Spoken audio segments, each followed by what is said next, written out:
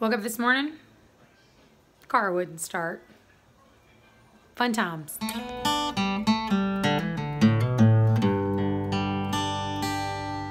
now like 2 o'clock in the afternoon. At 4:30 this morning, John just ended up taking my van, leaving the car here. We were gonna try to figure out what was wrong with it.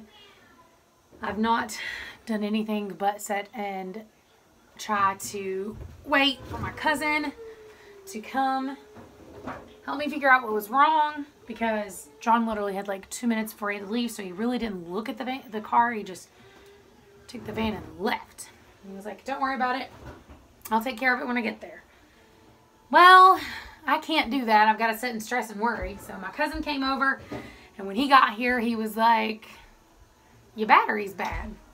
So, spent money we absolutely did not have and got a battery. And now the car's running. John is still at work. Mama was released from the hospital about 20 minutes ago. The car still wasn't working yet, so Emily drove and picked her up and is driving her back to her house. She's going to get her car, and then she's going to stop by here and pick up TT. Speaking of TT, she has refused to eat the entirety of the time she's been here, which has been 2 days. She will not eat.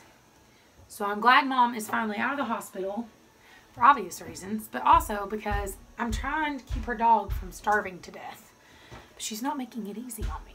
Agnes is literally driving me to drink. All day today, she has ran out this front door. She's not allowed outside. And she has ran out this front door like 4 times. I've had to chase her because we had to keep going back and forth in and out for the car. No joke, she keeps running out like I'm about to cut her legs off.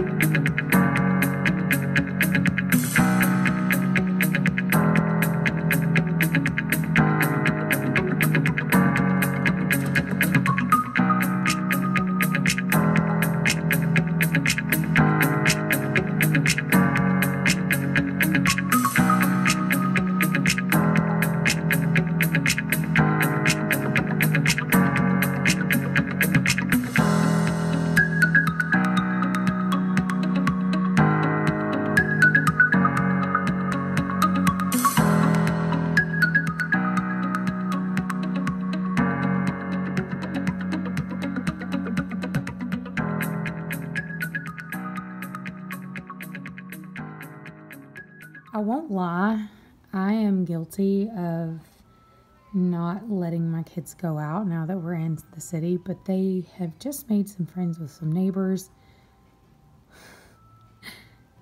And this is like one of the first times I've gotten to see our kids use their imagination and have fun outside since last year. And it's nice. It's really, really nice. It's almost 6 o'clock, so it's almost time for John to come home from work. And today I made something really good for dinner because it is, no joke, so freaking cold and just dreary today. So I made a small loaf of homemade cornbread and loaded baked potato soup. I am excited. Can you please quit whining about going outside? You're not going out. No, ma'am. She snuck out like 3 or 4 times today, and she keeps like begging, please let me go outside.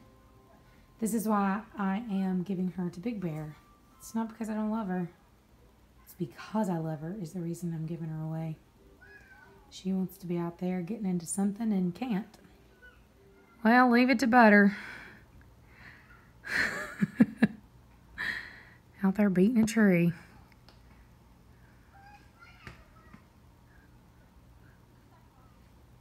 I can't tell you guys how good it does my heart to see my kids be wild again. This little girl is missing her mama, T. What's your smile? T. And she is gonna go home at some point, but I actually got her to eat today. This afternoon, I heated her up her chicken and rice. So I ate a little bit. Come on. So I ate a little bit, and now I'm feeling a little bit better, but I'm still missing old Mamaw. Still missing Mamaw. So today is Sunday, and we just got home from church.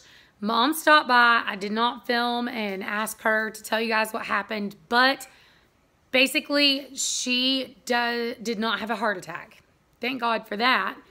But they discovered that she has, let's see, an enlarged heart, a thickened wall on one side, 3 of her valves, they don't close properly, so it's, you know, pushing blood back into the heart.